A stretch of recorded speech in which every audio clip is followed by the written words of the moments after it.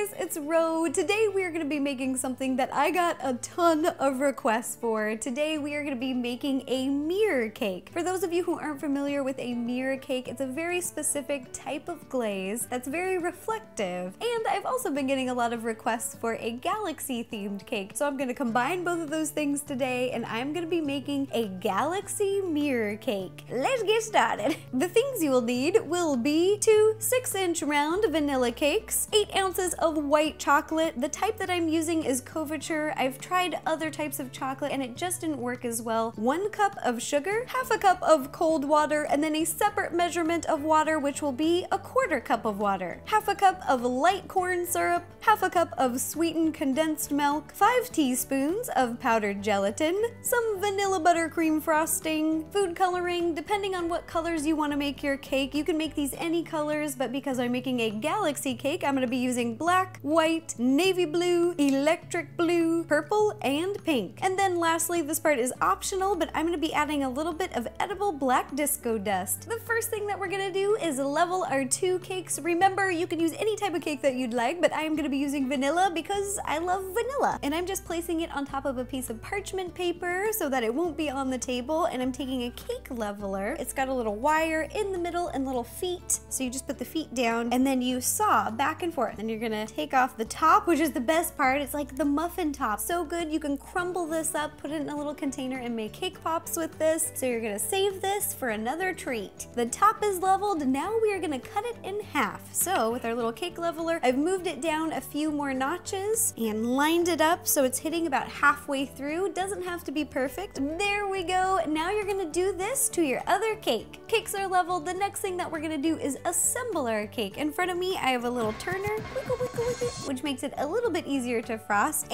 and a little cake board. I got this one at Michael's, but you're just gonna need something that will be the same size as your cakes. Then over here, I've got some vanilla buttercream frosting that I put into a little plastic baggie, and I just cut the end. So you just put a little bit in the center so that your cake won't move. Pick up your first layer, place it in the middle, and then we're gonna cover the top with your frosting. Get out here, you fly, you freaking fruit fly, you're not allowed. I'm just gonna lightly smooth. Then you're gonna put on your next layer and then frost again, smooth it out. Then for the top layer, we're gonna actually flip it upside down so that the baked bottom is on the top. After your cake is assembled, I just popped mine in the refrigerator for about 20 minutes to set and chill again before I frost. And I'm just gonna cover the whole cake, the top and the sides, with frosting. Cake is totally covered and frosted. Now using a big offset spatula, I'm going to smooth it out. So you're just gonna plant your little spatula here and try not to move the angle and then spin the cake around. It will create a really smooth finish all the way around. If it's not perfect the first time around, you can swoop it around again. Then on the top, I'm just gonna smooth it out, and now I'm gonna spin it around, pushing the frosting out to the edges, and you'll see that a little bit of frosting is hanging over the end, and that's okay, because then we're gonna turn our spatula like this and scoop it up.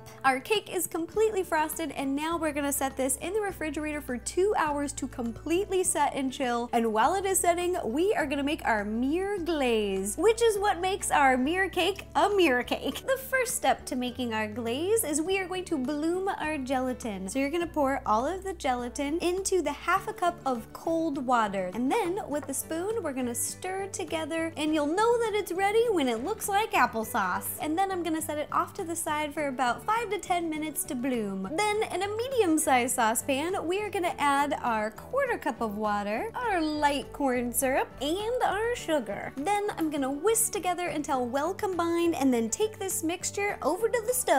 Turn your heat to medium-low and cook for 7 to 8 minutes. Your mixture will slowly begin to boil and dissolve your sugar. Once ready, turn off the heat and go back to your baking station. Our mixture is hot and fresh off the stove, so be very careful. This saucepan is really hot still. Now we are gonna add our bloomed gelatin. Then we're gonna whisk together. Next, we are gonna add our sweetened condensed milk and whisk together one more time. Our mixture is ready, and now we're gonna gonna pour it into a bowl with our chocolate. And this is still hot, so I'm gonna be using an oven mitt. Since it's still hot, we're gonna let it sit for about 2 to 3 minutes right here and let it melt the chocolate. Our chocolate has softened, it is ready to mix. I'm gonna be using a handheld immersion blender. You can just use a regular hand mixer, that's fine, but I really like to use this type of blender for chocolate because it gets things very smooth. You're just gonna turn it on and mix it up.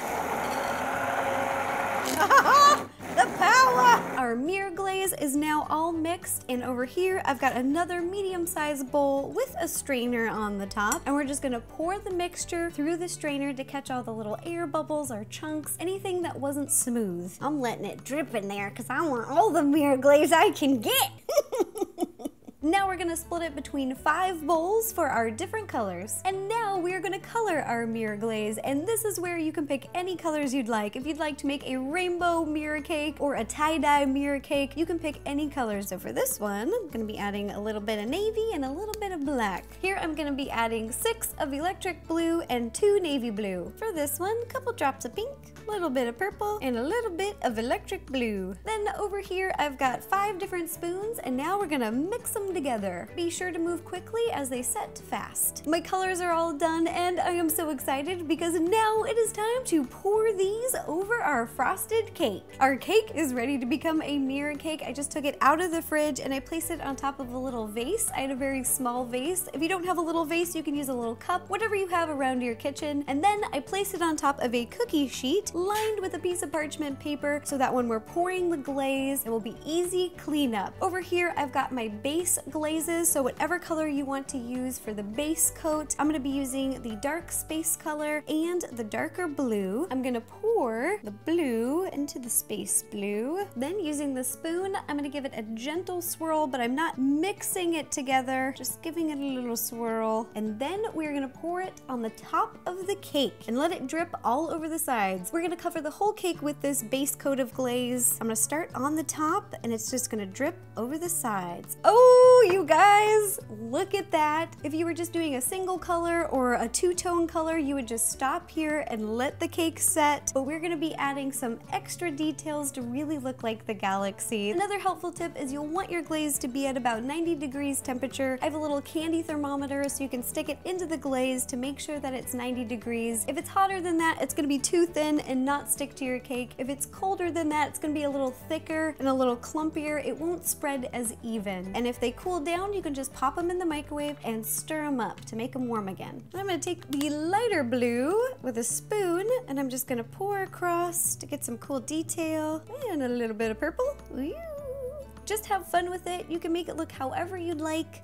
Then the pink. Once you've got your colors on the cake, now I'm just gonna take a very big spatula and very gently brush the top to kind of evenly blend the colors. I'm gonna be moving with the streak. Just be very, very gentle. You don't wanna expose the frosting. Over here, I've got the black disco dust and a little paintbrush, and I'm just gonna dip the ends into the dust, and then I'm just gonna flick it on top of the cake. It's adding this really cool shimmer effect. It looks so cool. It looks shiny and shimmery. Lastly, using the same brush, we are gonna dip this into a little bit of white food coloring over here in this little bowl, and we're gonna do a little splatter. Just like that. It's a little bit of messy, but it's very fun, because we need stars in our galaxy. Yeah. Now we're gonna let our cake sit for about 20 minutes to let the excess glaze drip off. After your mirror cake has set, you can transfer it onto a serving tray or a serving plate, and the bottoms are very, very sticky. So if you've transferred it and there's any imperfections on the bottom, this part's totally optional, but I'm gonna be adding a little traditional cake border all the way around the bottom edge to hide any imperfections. I've just got some buttercream frosting with a star tip at the end. Ta-da! Here is the galaxy mirror cake that we made today. A big thank you to you guys for suggesting this video. This is the first time that we have ever made a mirror cake before. I love it. It's so shiny and glossy, and you can see your reflection in it. Oh my gosh. There are so many different possibilities. You can decorate it so many different ways. So if you guys make a mirror cake, please take a picture and send it to me. I just love seeing your baking creations. It makes me happy. It just makes my day. And I'll be posting pictures of this cake that we made today on Facebook, Twitter, Instagram, and Tumblr. If you have any other ideas for any other types of videos you'd like to see me make, please leave me a comment down below. All right, thanks again, you guys. Bye-bye.